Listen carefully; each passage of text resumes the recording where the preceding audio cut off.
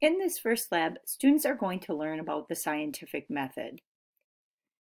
Before we look at what the scientific method is, why it's important, I want to point out that before every lab, there are a set of lab objectives that we want students to be able to accomplish by the time they complete the lab, as well as a list of keywords that students will be held accountable for. So before beginning lab, always make sure that you are reading through the lab objectives and you are beginning to familiarize yourself with these keywords. You will find these keywords throughout the lab, and these will be the bolded terms that students are going to be held accountable for in regards to the definition and being able to use them in context. So what exactly is the scientific method? The scientific method is basically a series of steps that are used by biologists and other scientists to really enhance the body of scientific knowledge. And before we actually look at each of the individual steps, it's important to understand what the scientific method is used to investigate in regards to, well, what is science? And science is basically a way of knowing. In biology, it's about learning about life and natural phenomenon. And the scientific method can help us learn about natural phenomenon. Now, one of the issues that we find is that sometimes we see things that are portrayed as science, but they really cannot be tested rigorously using the scientific method. You can't generate repeatable data. These sort of claims or beliefs that are presented as science, but really lack that repeatable data that can be generated with the scientific method, those claims and beliefs are referred to as pseudoscience. So an example of pseudoscience is astrology. Astrology is basically a type of pseudoscience that involves forecasting sort of Earth and human events by observing and interpreting the stars, the sun. Sort of looking from the outside in, it might appear like astrology is very scientific. There's a lot of data that may support it, but as you look more closely, what you find is that it really does lack objective, repeatable data that can be generated using the steps of the scientific method. So with that in mind, what are those steps that sort of are used to generate this knowledge? What are the steps of the scientific method?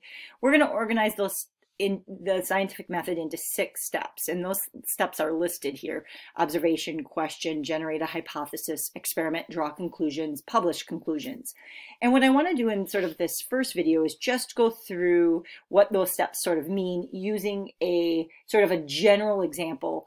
Sometimes students are unaware that we actually use the scientific method in our everyday lives when we're solving problems. And so we want to sort of use a general example.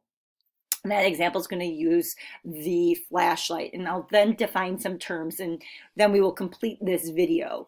I will make a second video where I go through the scientific method using a biological example. So do keep in mind that there will be sort of 2 videos that help you to really begin to understand what the scientific method is. So starting with the first step of the scientific method, observation, I think it's important to understand that we make observations in many ways.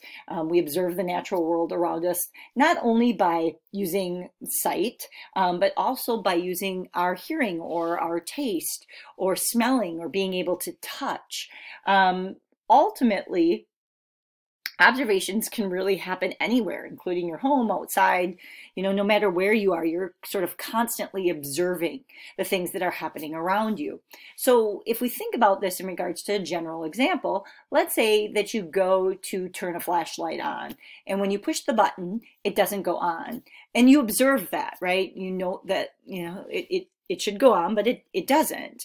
So the next thing that we sort of naturally do is we ask ourselves a question, right? Observations lead to questions. The questions are often in the form of how or what or why. In this case, why doesn't the flashlight work, right? Now in science, there are limits to our ability to answer questions. So for a question to sort of be looked at scientifically, we have to be able to define it, really define it and know what we're looking at or what we're trying to address. And it has to be testable. We have to be able to generate data that helps us to answer that question. So in this case, why doesn't the flashlight work? Well, we can test that, right? Maybe it's the batteries, maybe it's the light bulb, maybe it's something with the wiring, right? So again, we would be able to investigate why the flashlight isn't working. So naturally, right, after we develop that question, it leads to this third step that we refer to as generating the hypothesis. When we generate a hypothesis, a hypothesis really just proposes a testable explanation to answer the question we're asking, right? So if the question we're asking is, why doesn't the flashlight work? Your hypothesis might be as sort of concise and straightforward as, the flashlight doesn't work because the batteries are dead, right? Again, a hypothesis is just that sort of testable explanation that answers the question. Now, after we generate a hypothesis, we would then want to test that hypothesis. And we test hypotheses through experimentation. Now, with our general example here with the flashlight, the experiment is fairly simple, right? We're going to take out the old batteries and we're going to put in new batteries. Once we do that, what we're going to do is we're going to analyze the results, right? We're going to go ahead and push the button and see whether or not the flashlight goes on. Well, after we do the experiment and we look at the results, we then draw conclusions, sort of this fifth step. So what does it mean to draw conclusions? Well, at the end of the experiment, we really want to know whether or not the results supported the hypothesis, right? So when we flip the switch on the light bulb or we push the button, did the light bulb go on? Excuse me, did the flashlight go on? If the flashlight went on when we changed the batteries, then what we would say is that the data supported our hypothesis. If we changed out the batteries and the flashlight did not go on, then what we would say is that our data failed to support the hypothesis.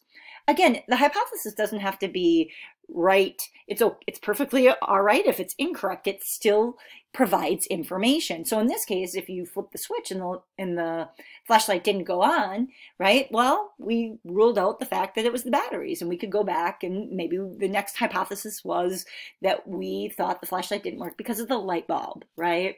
Now, normally, once you would do this, if this was sort of a biological example, the next step and the final step would be to publish our results, publish the conclusions. Now, in this case of sort of this general example, obviously we aren't going to publish that you fixed your light bulb in any sort of scientific journal or on the internet.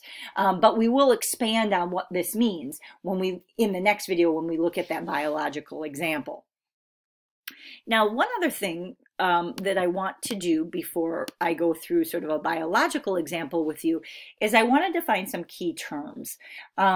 Sometimes we hear students, and actually we see this even when we watch TV, that words like hypothesis and theory get interchanged. And in biology, these words are not synonyms. They shouldn't be interchanged. They mean very, very different things. A hypothesis proposes a testable explanation to answer the question being asked. A theory means something significantly different, okay? A theory is generally much more broad in scope than a hypothesis. Theories tend to be supported by large bodies of evidence, so lots of sufficient experimental data that supports the theory. And it's also theories tend to be widely accepted by the scientific community. So for example, if we think about what evolution theory is, evolution theory says that populations change over time. They change genetically, both in their allele and their sort of genotype frequencies. And we can go out and we can actually measure that. The theory of evolution has been supported by numerous different scientific groups. There's lots of different types of data that support that. The fossil record, homology, biogeography are just a couple of examples of how the theory of evolution is supported. So one of the things that we want students to understand is that we can't use the words theory and hypotheses interchangeably. Okay, they mean very different things. And we want students to understand how they're different from one another. And we want students to use them properly, okay, in context or in writing or when we're asking you to do things, especially when it comes to maybe generating reports or working through questions in the lab book. Now, in addition to that, oftentimes we hear people or see words like hypothesis and predictions interchanged. Now, do keep in mind, again, that what a hypothesis is it's this testable explanation that answers a scientific question being asked. A good hypothesis should really be three things. It should be testable, it should be falsifiable, and it should lead to the predictions. And this is why, again, we aren't going to use the words hypothesis and predictions interchangeably. Now, before we expand on what predictions are, do keep in mind, or maybe I want you to keep in mind what the word falsifiable means. It really means that the hypothesis can be shown to be false by finding evidence against it. It's a perfectly okay to say that the hypothesis is incorrect, or that the data that you collected, it failed to support the hypothesis. The evidence just, it didn't support what you had thought. That's okay. I know sometimes we don't want to be wrong, but that is important data. It's data that then others, once you publish, can go and work off of. If you found that it doesn't work, somebody else may want to build off of that versus repeating exactly what you did. So again, just because maybe you failed to provide data that supports your hypothesis, somebody else might say, okay, well, that's interesting. I like what they did. I'm going to see about addressing that from maybe a different angle. So do keep in mind that, it's okay if you fail to support your hypothesis. Now, what does it mean to lead to predictions? Predictions are really these logical statements that explain what's expected if the hypothesis is supported. Okay, oftentimes when we talk about predictions, we generate them in the form of if-then statements. So if the hypothesis is correct, then this is the outcome I expect, right? So if we go back to our general example, right, where we were testing and trying to figure out why our flashlight didn't work, the idea there would be, well, if the hypothesis is correct and the flashlight's not turning on because of the batteries, then when we change the batteries, the flashlight should go on, right? So it's this idea of, if my hypothesis is right, then this is the outcome I expect when I change those batteries. So again, sort of in conclusion, to wrap up this first little video on the scientific method, please make sure that not only do you know the steps of the scientific method, but that you really take a close look at this vocabulary and that you're using it properly, that we're not interchanging words like hypothesis and theory and prediction and sort of using them interchangeably, because they really do specifically mean different things. And we want students to be able to use those in context, in the proper context. If there are any questions, please don't hesitate to reach out to your instructor.